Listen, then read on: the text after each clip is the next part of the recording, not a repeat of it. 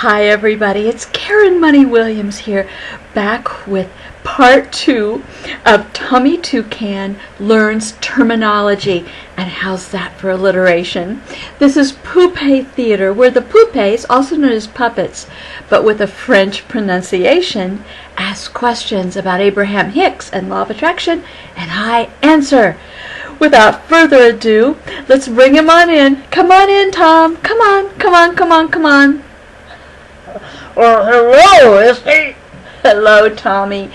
Let's get right down to it without a lot of chit-chat. Let's do another vocabulary lesson, learning about some of the terminology of Abraham-Hicks. Now, do you feel that since last time you are starting to grasp a bit of it?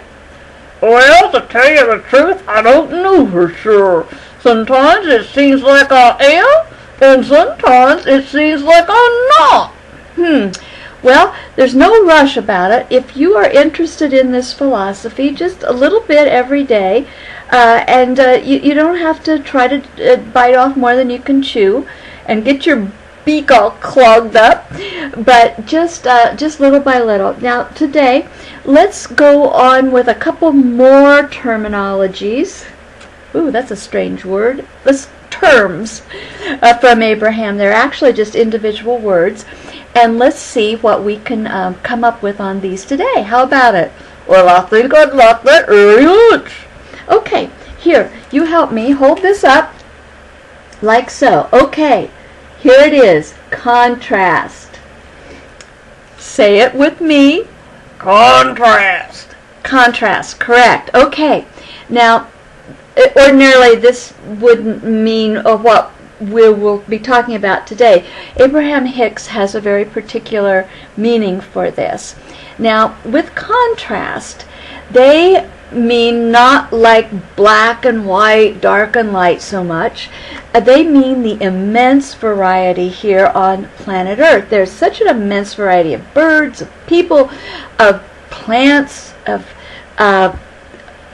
video games, and you name it. There's just a little bit of everything here. Now, not all of it do we like here. There are things that if you and I had our druthers, there wouldn't be here. Can you think of something? Yes, I can think of something like blue jays. I can't stand them fellers. Blue jays, not everybody's wild about them. I know that one flirted with your wife, but we won't dwell on that. You know, there are a lot of things on planet Earth that are hard to understand. The way some people act and carry on, and their values aren't the same as our values. But you know, Abraham says that variety, contrast is variety. And we came forth into this place of great contrast, and lots of stuff we like and lots of stuff we don't like, in order to form desires.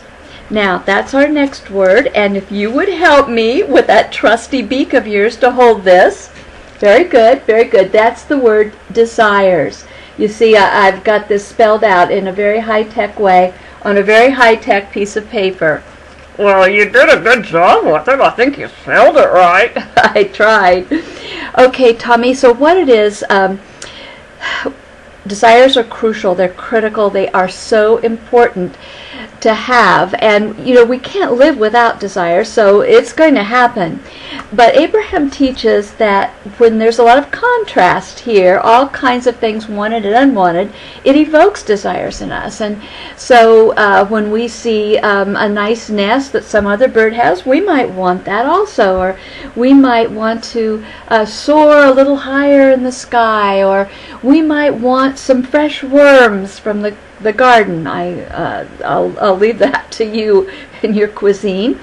But the idea is that because there is such a variety, such contrast here, we have very ongoing big desires.